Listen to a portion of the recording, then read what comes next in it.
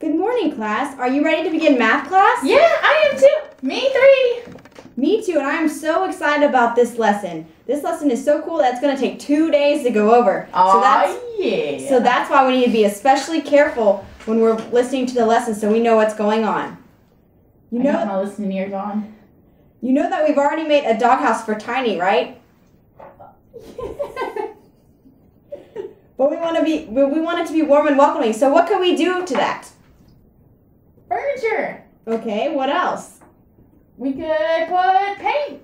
Yeah, we could paint it. Or wallpaper. Paint or wallpaper. That's a great idea. But before we can do that, we need to know how we can determine what the surface area of an object is. What's that? We're going to get there. Are you ready? Oh, yeah. All right. We already know how to find the area of a shape, but we use that for shapes that are only 2D. So what does that mean? What does 2D mean? Flat. Flat. That's right. That means something is flat. But what if we wanted to find an area of a 3D object or a shape? I have no idea. Well, good thing we're having this lesson today then, Gigi. To find a 3D object, we use the surface area. The surface area is the total area of the surface. So the whole outside. So let's look at a cube. That means every surface and the area of each surface of the cube. Not in the inside, but just the outside. So the outside layer. So say you were peeling an orange, that kind of thing. Yeah. Okay. I like oranges. So now we need to know how to find the surface area of a shape. Let's look at the cube that we already looked at. To make it easier, let's show you. If we unfolded it. So we have a cube, right? Here's a cube. Square. Okay, square, but we're going to make a cube by unfolding it. This is what it looks like.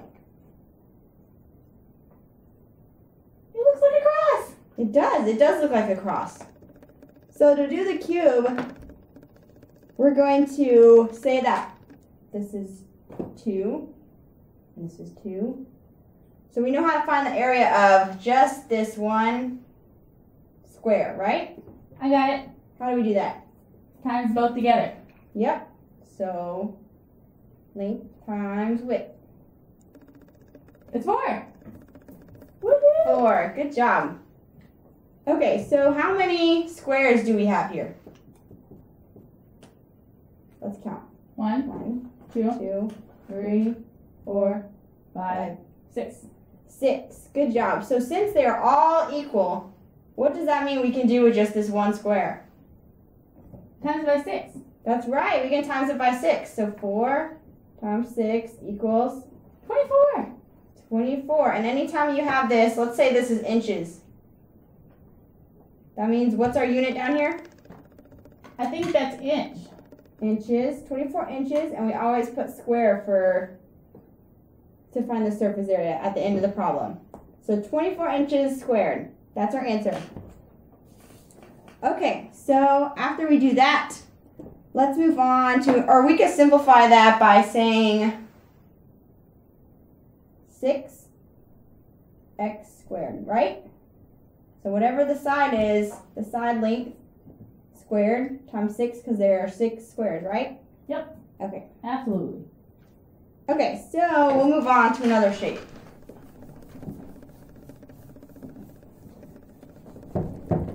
Get a workout over here. I go to the gym every single day. That is so awesome.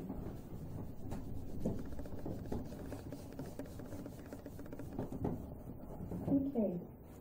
We're going to use the top corner.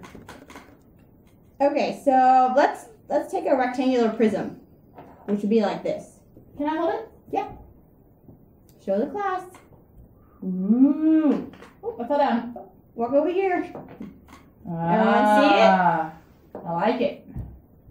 Okay, so Puggy is holding a rectangular prism. You see how there's a rectangle right here? Yep, I got it. Okay. And you see all the different sides? Mm-hmm.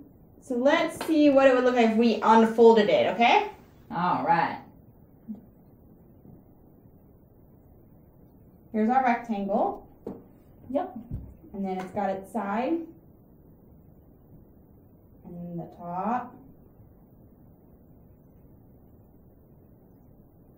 So it's just a little bit longer, right? Yep, looks like a cube, kind of. It does. Okay, so for this one, we're going to have 6. And then over here, well, let's draw what it looks like. Ooh, that's good. Thank you. You take art lessons? Yes, all the time. Okay, so we're going to have 6 here. And then a 4 here. And we'll have 2 right there. Okay. So let's find just this middle part.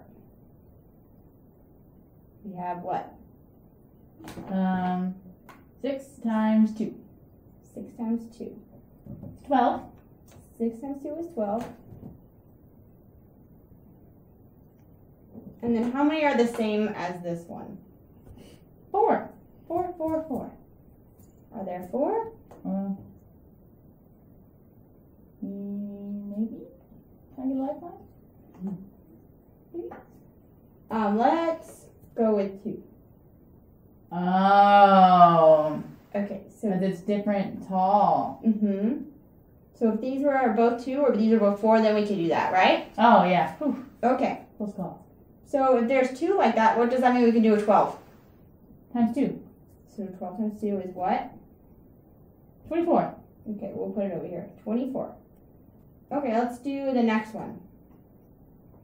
What would be next? You want to do the side? Mm-hmm. Okay. 4 and 2. 4 and 2. 8. 8. And then what do we do with that 8? Times Is there 2. another one's the same? Times 2 because both the ends are the same. That's right. Because it's not a pyramid, it's rhythm. So we have 16. Okay. Now we're going to do the last one. Which is what? 6 and 4. 6 and 4. Good job. Thanks. 6 times 4 is what? 24. Multiply by 2. 48. 48. Good job. So we have all the surfaces and their areas, but to find the total surface area, we have to add them all together, right? Yep. So what do we get when we add 24, 16, and 48? 88. 88. Good job. So our total is 88. Oh, you forgot the units. 88 what? Let's say, what unit do you want to use? Centimeters. Centimeters. But don't forget the squared. Good job. Perfect. 88 centimeters squared. So that's our answer for that one. Are you Oh, ready? this is easy. I know. Are you ready to try something a little trickier? Yeah, bring it on. Okay. Let's try this. We're just going to go over here. We'll clean it later. I'll help you during recess.